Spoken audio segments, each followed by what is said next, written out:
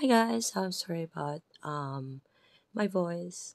I had a little commotion earlier in the car after work, and today I wanted to do something with related to Jesus Christ. Unfortunately, it's just work and life has taken me away, and this is wrong.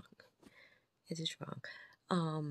Like you know, I've said this that we shouldn't not have that guilt and feeling of regrets because we are of Christ. We should feel that we are safer by grace, and no matter what happened, a Holy Spirit will correct what you know the devil is trying to put in us, right?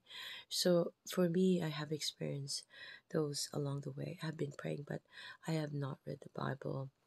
I have watched in my language, tried in my language, so that while I'm working, perhaps I could listen to it. It's like, but it's not the same. It's not the same as reading the Bible. So I feel really, really different, and I feel, but I have to remind myself that I am of Jesus Christ. Um, that I'm a sinner naturally, but I'm not under the law. Like I did a video a long time ago with regards to that. Imagine if we are under the law, right? You sin and then you get stoned. It's really, really crucial. It's imperative that you know this. Okay, so I wanna do a couple, many videos with regards